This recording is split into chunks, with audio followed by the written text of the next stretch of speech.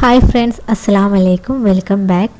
സിമ്പിളായിട്ട് കുറച്ച് ഇൻഗ്രീഡിയൻസ് കൊണ്ട് തന്നെ പെട്ടെന്ന് തയ്യാറാക്കി എടുക്കാൻ പറ്റിയ ഒരു റെസിപ്പി ആയിട്ട് വന്നിട്ടുള്ളത്. ചോറിൻ്റെ ഒപ്പം തന്നെ സൈഡ് ഡിഷായിട്ട് കൂട്ടാൻ പറ്റിയ നല്ലൊരു റെസിപ്പിയും കൂടിയാണ്. അതിന് വേണ്ടിയിട്ട് 25ഓളം ചെറുള്ളിയാണ് എടുത്തിട്ടുള്ളത്. പിന്നെ അതിലേക്ക് 15ഓളം ഉണക്കമുളകാണ് എടുത്തിട്ടുള്ളത്. ഇതിന് നെട്ടി കളഞ്ഞിട്ട് വേണം എടുക്കേണ്ടത്. എന്നിട്ട് ഇതൊന്ന് വഴറ്റിയെടുക്കണം. അതിന് വേണ്ടിയിട്ട് 2 ടേബിൾ സ്പൂൺ വെളിച്ചെണ്ണ ചൂടാക്കിയിട്ട് അതിലേക്ക് ഉള്ളി ഇട്ടിട്ട് ഒന്ന് ജസ്റ്റ് വഴറ്റിയെടുത്താൽ മാത്രം മതി.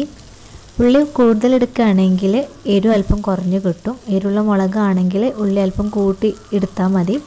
അതൊന്ന് വഴറ്റി കഴിഞ്ഞാൽ അതേ എണ്ണയിൽ തന്നെ ഉണക്കമുളക് ഇട്ടിട്ടൊന്ന് വഴറ്റിയെടുക്കുന്നുണ്ട്.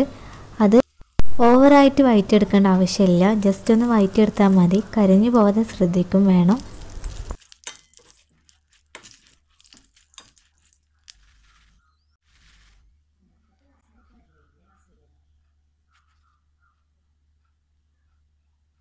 അതൊക്കെ ഒന്ന് വഴറ്റി വന്നു കഴിഞ്ഞാൽ അതൊന്ന് ചൂടാറാൻ വെക്കണം. നല്ല ചൂടാറിയതിന് ശേഷം മാത്രം അതൊന്ന് ബ്ലെൻഡ് ചെയ്തെടുത്താൽ മതി, ഒന്ന് അരച്ചെടുത്താൽ മതി.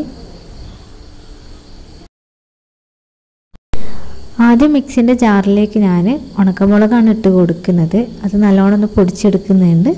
അത് നല്ല പൊടിച്ചെടുത്തതിന് ശേഷം ആണ് ഞാൻ അതിലേക്ക് ചെറുള്ളി ഇട്ട് കൊടുക്കുന്നത്.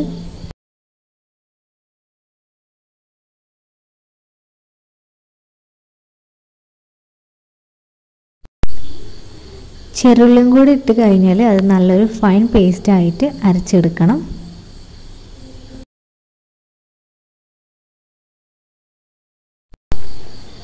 പിന്നെ ഞാൻ അതിലേക്ക് ഒരു പുളിപ്പിന് വേണ്ടിയിട്ട് കുരുല്ലാത്ത പുളിയാണ് ഇട്ട് കൊടുക്കുന്നത്.